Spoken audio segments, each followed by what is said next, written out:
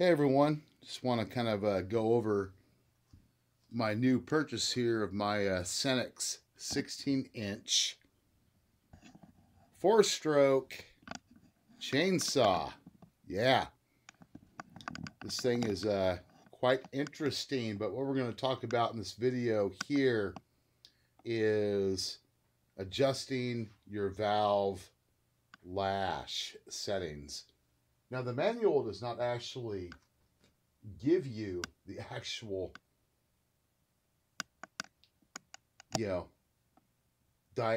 distance for your intake and exhaust valves on here. And yes, this thing does have actual valves on it.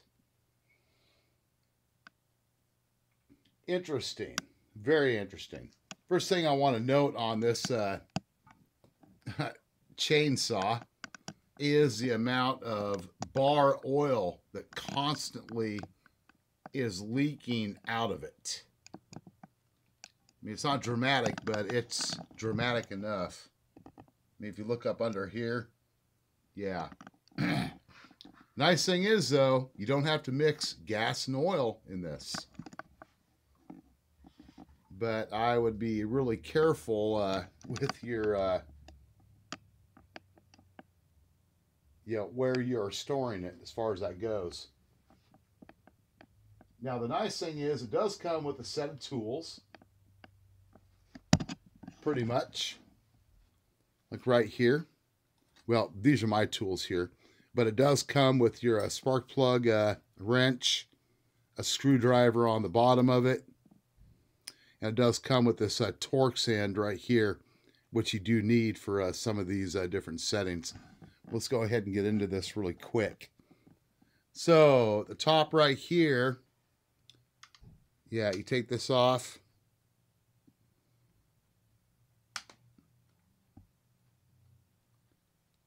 Plastic cover.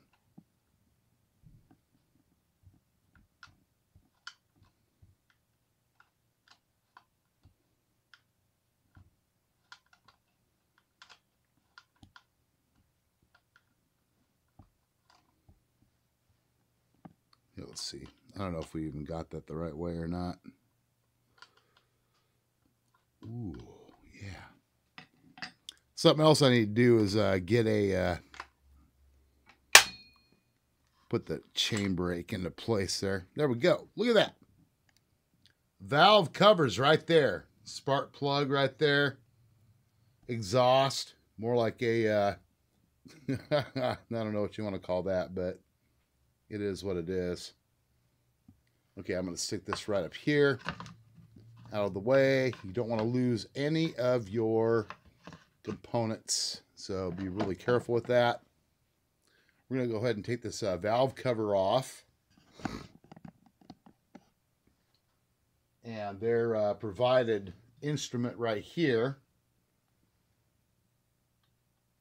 does work for this purpose. Yeah, it appears that both the ends have a different size. So if you're looking at this, this end right here is a smaller end than what this end is here. So make sure you have the right Torx end when you are doing this. You don't want to screw up and strip out these screws on here. But we'll be back in just a second.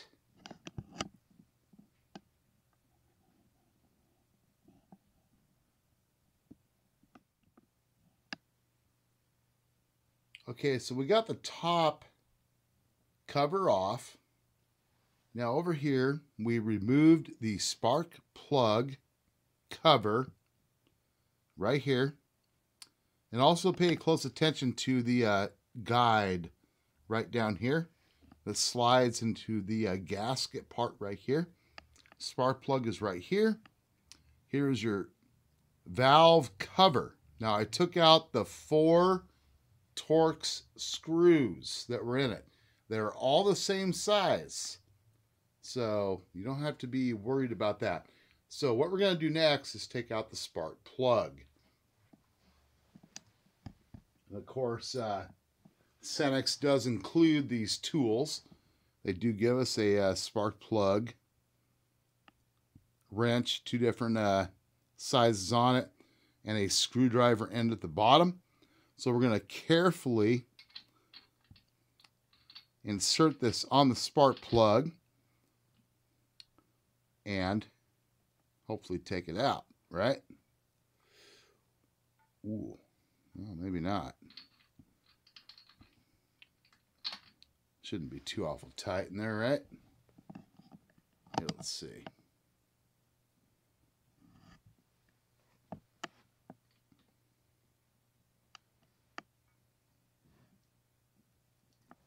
There we go.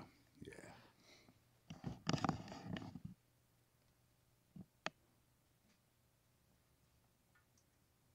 Yeah, perfect. Look at that. Yeah, you definitely don't want these in here. You don't want to wrench them down in here too tight. It's actually a pretty small spark plug.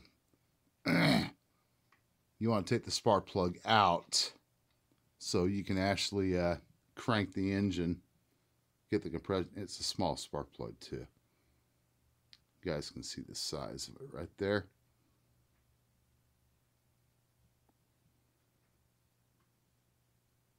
Pretty standard for these small. Actually, this is something like I'm more accustomed to seeing in a a gas and oil mix type of engine. Yeah, it's kind of crazy. I'm gonna set that up here. Okay, so I already have the valve cover freed up. All right, so here is the magic right here. Okay, so what you got, this valve right here, assembly, this is your intake valve. How do I know it's the intake valve? It is closest to the carburetor, which is right under here. This one is your exhaust valve, which obviously because the exhaust is right over here. Now, whole different ball game. What's going on here? And we will be back. I'll grab my feeler gauge so I can show you what I'm talking about.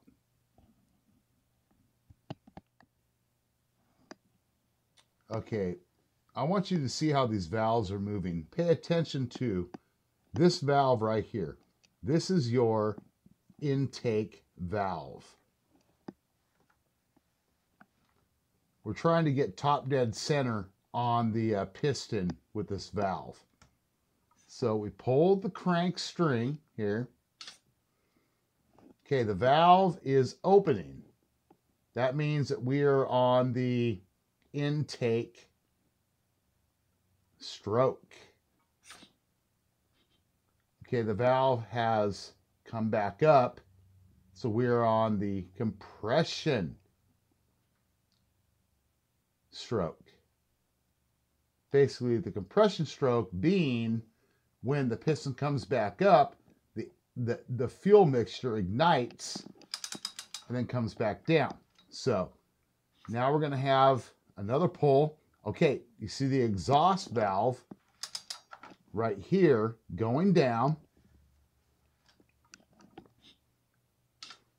Okay, so what we're looking for is, okay, there's intake. Okay, that right there, because I measured it earlier, is top dead center. So these little, your rocker arms right here, crankshaft, or your, these are your little, well, okay, the crankshaft's down inside the engine, all right? This is like your rocker arms right here, and your push rods are down on this side here.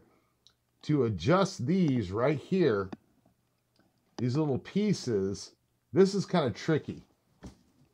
What you have to do with these, you have a nut on the outer side. It's your lock nut. And what you would do is you loosen up this lock nut right here, but then on the inside you have a Torx. That is your adjustment point.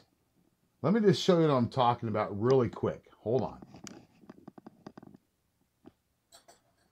Yeah, this is like really kind of screwy Louie.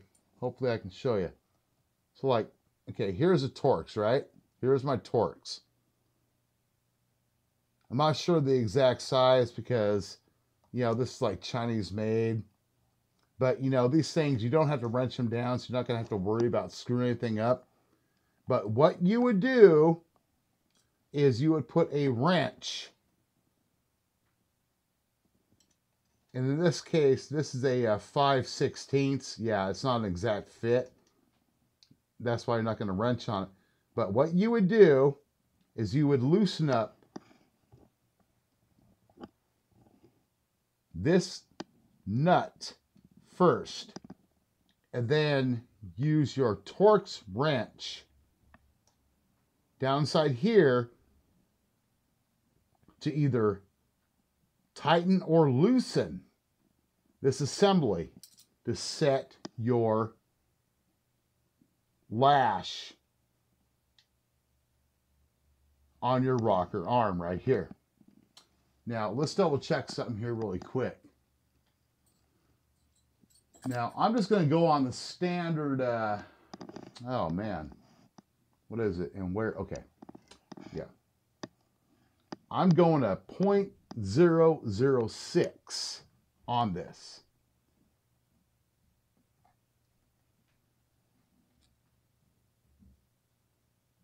Now you see how that kind of just slides in there barely? Good and firm. And same over here. 0.006. Yeah, it's tight. Probably need a little bit more to go, but that is how you adjust your valve lash on this Senix 46cc engine. Take your time. Do not rush. Do not screw up your gasket either. Now you're going to have carburetor adjustments you also will have to do as well. I have to order a special tool for that because it's like a, I believe an A-circle type of little wrench that you need. I have all these other wrenches for carburetor adjustments, but I do not have an A-circle one. So yeah, other than that, you guys let me know what your experience has been with the Senix 16-inch 46cc straight gasoline, no mixture engine, and I'll see you on the next video. Till then, peace.